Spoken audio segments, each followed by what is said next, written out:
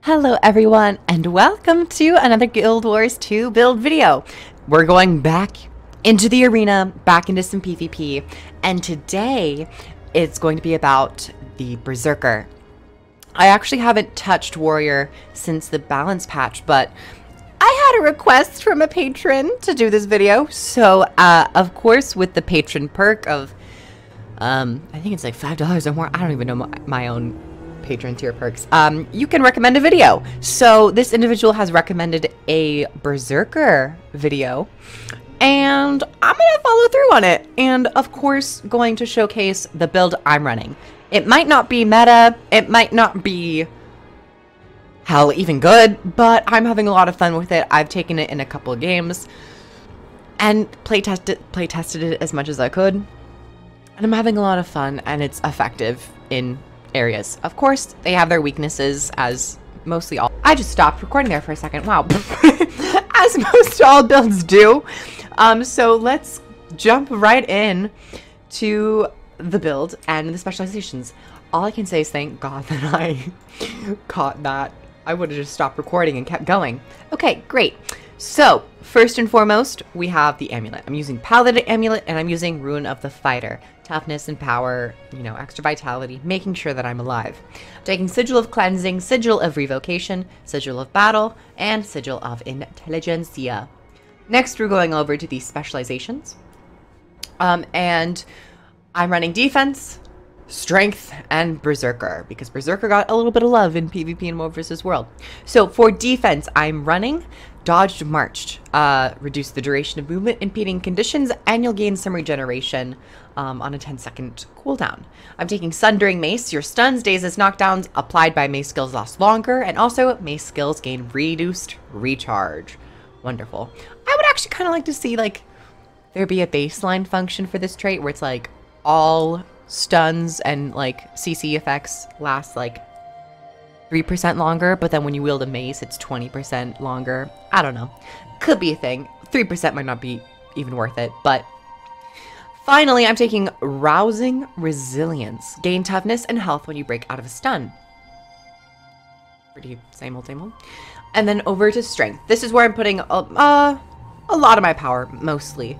I'm taking Restorative Strength. I haven't played with Brave Stride yet, but it could be interesting if you use a lot of movement skills. I am taking Forceful Greatsword while not actually using Greatsword. I'm mostly just doing this for the power gain and the chance to gain more might. The other two, Body Blow, because we are doing a lot of CC effects. This could be worth it, though you only get 3 seconds of weakness, and I'm not necessarily a condition build, so I don't have a lot of use for the bleeding. So, you know, you could kind of mix whatever you want. If you want more vitality, go for it. But right now I'm using Forceful Greatsword.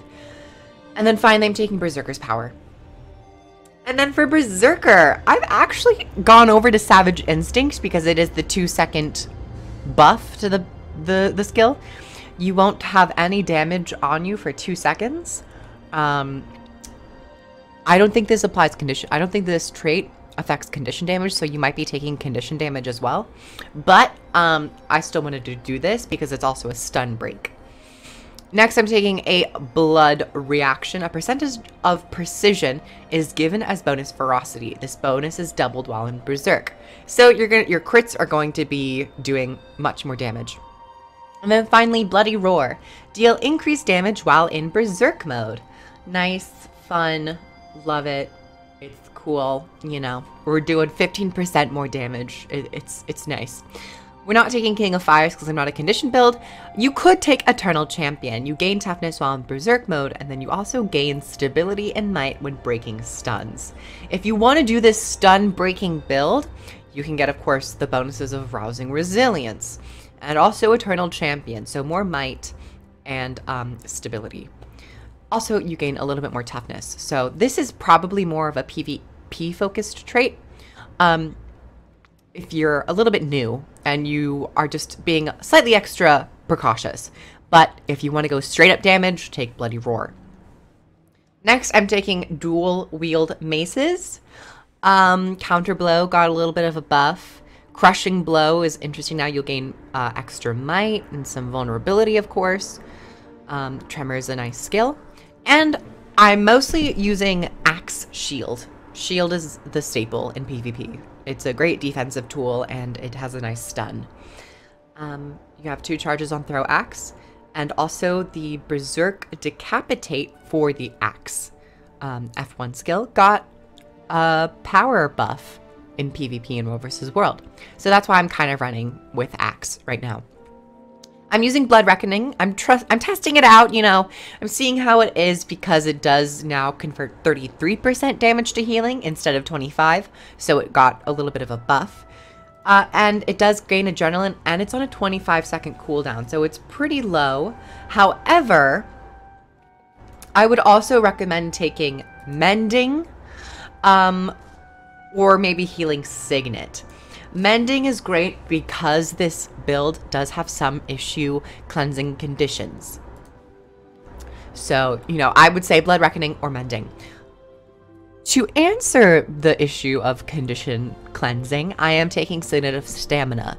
The passive is great. You'll gain faster endurance regeneration, but the active is the most useful in situations when you're fighting against, say, Necromancers, Mesmers, or like Condi Weavers or Condi Tempests.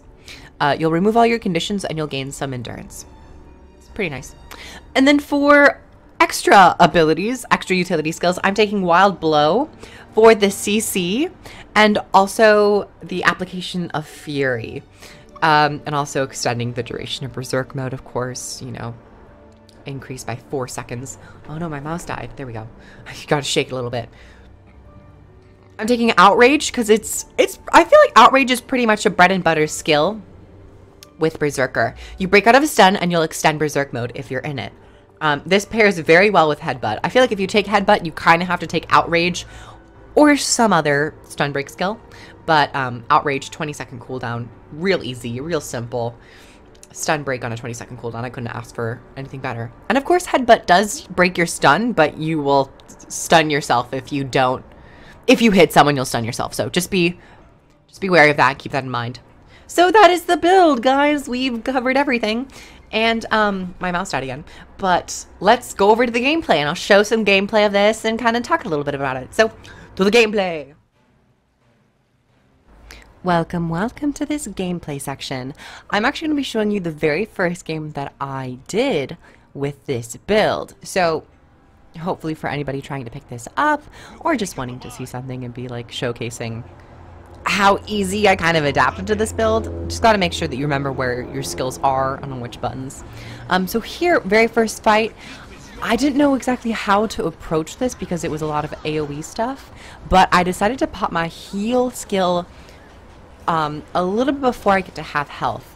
I feel like with Blood Reckoning, it's okay to pop it a little bit early to the point where you're not in an emergency condition, like you're not critical, because it is a skill that is dependent on how much damage you do. So here we get a couple of stomps, nice quick little team fight. I think it was like a 3v2, so I think we did already have the numbers, but we managed to get them down pretty quickly. And then speaking of team fighting, this build is predominantly more of a team fighter. You can solo a couple people, but for the most part, you do a lot of damage when the focus isn't always on you. I'll cut away from this fight because it's just funnier, and I ended up going down because I did get ganked by I think the Mesmer and a Thief, and it was just a bit too much for me, too much condition damage. I was gonna go help the Guardian with this fight, but I was like, you know what, no, he's fine. It's probably better for me to go to point. I end up CCing her, and this is actually a really good combo. I already use Headbutt, but I know I have a shield, so I throw my third, I go into a fourth, I activate my Berserker first, I activate Berserker, go 4, use my Axe second skill, and then I use Decapitate, and it just takes him out. So even if you don't have Headbutt, you can go into your shield and still get a stun. Here I destroy his Aegis, I cripple him again. The Axe third skill is actually really nice. He does CC me here. I decided not to use a stun break because I didn't think it was necessarily worth it. practicing restraint. He ends up going to home, so I might as well ping home because I know there's a guardian there. So I was like, maybe he'll turn back. But I wanted to finish this fight here. I wild blow him off, and wild blow is actually a really fun skill to do that, to control the battlefield more. I move into my mace to get some more interrupts and stuns. I miss the second, but I do end up getting a fifth, and then I swing my fourth, and then I use my F1. Is it Primal Bash with the mace? I forgot what it is. I dodge out of the chill because I don't want chill.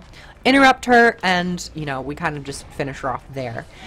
This build is similar to the other build that I did with the Spellbreaker. However, this build isn't always focused on CCing other people and stunning them and interrupting them. You have the capability of doing so to help survive, and also help other people survive. But for the most part, I tend to stick with Axe because it is very damage focused. Here, we're just trying to transition. But yeah, touching on Wild Blow, I actually really enjoy Wild Blow. It's a fun skill to help control. And I didn't want to get the res on this person, so I already go straight into my Berserk mode. I do get feared, and I'm just trying to keep as much damage on this Necromancer so that my teammate could also get revived. Thankfully, they got revived just in time. The thief did go stealth and was about to. I hit a 5, a nice interrupt. He gets pulled by my team. He's very much outnumbered, but he does end up slipping away because thieves are very flighty. Thieves do what thieves do best. Run. But good for him.